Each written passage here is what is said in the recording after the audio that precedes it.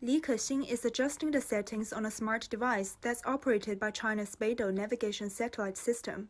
It enables the farm machinery operator to work with greater precision. 使用了无人驾驶和BeiDou导航系统呢，可以提高咱们的作业精度。 Using the BeiDou navigation satellite system can improve the accuracy of our operations. For example, on the same piece of land, only 10 rows could be planted before, but now 11 rows can be planted, which improves the utilization of the land and increases production. Behind me, the rotary tillers are working to crush the soil and level the ground, making it ready to be sowed. What's worth noticing is that the machines are mainly operating by themselves. Farmers only need to steer the wheel and shift gears when the machine is changing direction. The BeiDou system ensures the margin of error during sowing doesn't exceed 2 centimeters. It maintains uniform seeding width and depth, which is conducive to growing wheat and efficiently applying fertilizer to the soil.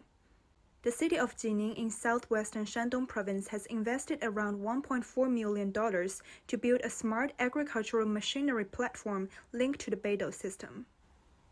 同时以农机购资补贴等强农惠农政策为抓手。 Policies such as subsidies for purchasing agricultural machinery were implemented, and subsidies were given to farmers who purchased smart tractors and combine harvesters equipped with BeiDou navigation satellite system. Most of the machinery manufactured at the Shanghai Agricultural Equipment Factory is fitted with the BeiDou satellite system.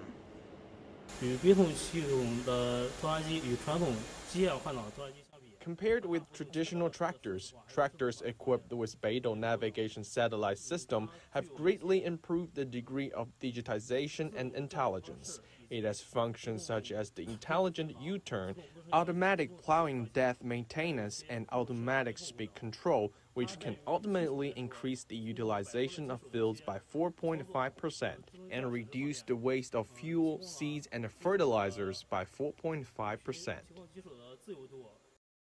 The use of satellite technology in agriculture is expected to bring benefits to farming communities across China well into the future.